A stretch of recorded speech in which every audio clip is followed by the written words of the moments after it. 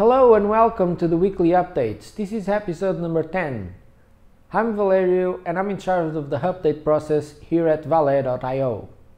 Staging Pilot, an automation tool for WordPress, has been acquired by Pantheon. We use Staging Pilot on a daily basis to do some visual regression testing before applying the updates to the live website. Don't forget, you should always back up your site before applying any updates.